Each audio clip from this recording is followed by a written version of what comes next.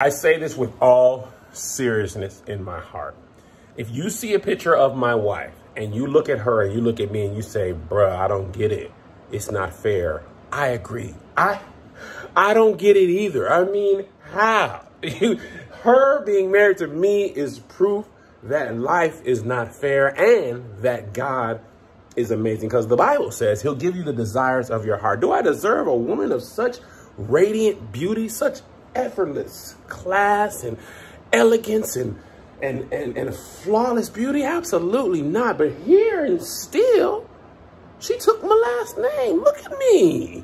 No hairline, no beard grow right here, razor bumps. And yet, a woman of this caliber and beauty is my wife. If I weren't me, I would hate me. I'd be like, bro, look at bro and look at her. And to you, I say, indeed. Not only did she marry me, she had children with me, 2 boys. She lives at my home. When I go to sleep, I reach out and touch. It's her. And here's the thing, guys. Here's what makes it worse.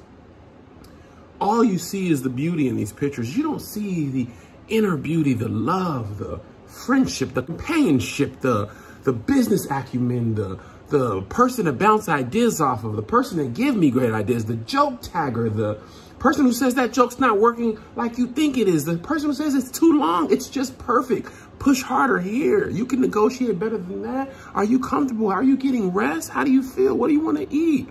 Did you put gas in my car? Sometimes it's just her asking me to do stuff, but most of the time it's her just being 100% pure love. Oh,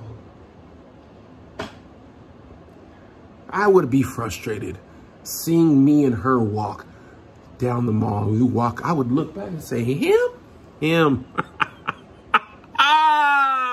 Sucks to be you guys.